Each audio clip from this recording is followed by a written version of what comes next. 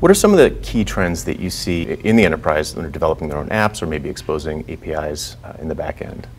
I think it's trying to make it work for the people who are using the apps, and part of the complexity right now comes with the actual workflows. How do you define those workflows? How do you enable those for people in the workplace?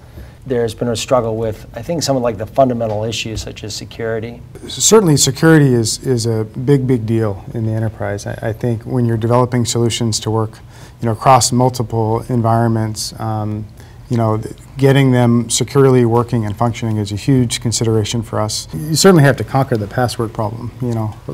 Credentials for the device, credentials for the application, access to the data, and so balancing security and usability for your users, and their expectations are increasing, right? They're asking us to deliver solutions that are much more usable than what we traditionally have got away with before. We are starting to see the abstraction of passwords behind management platforms, and that seems to be slowly slowly starting to become a reality, but it's going to take some time. Google actually said, their chief security person at Google said at our conference this week that at Google, passwords are dead. And I think when a company like Google says that, it means something for the rest of the market.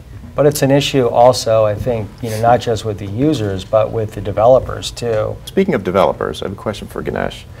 So you're responsible for creating tools for developers, and I'm wondering what some of the things Intel are doing to support app and API development in the enterprise. We develop tools on the client side to be able to create HTML5 and consume services that you create on the server side. Intel has invested in software services that create APIs, make it easy for developers to access these APIs, and then in a potentially secure way. And on the client side, again, what we're focusing on is making sure that we not only handle specifications, but we are getting user stories to see how we can include guidelines as part of development.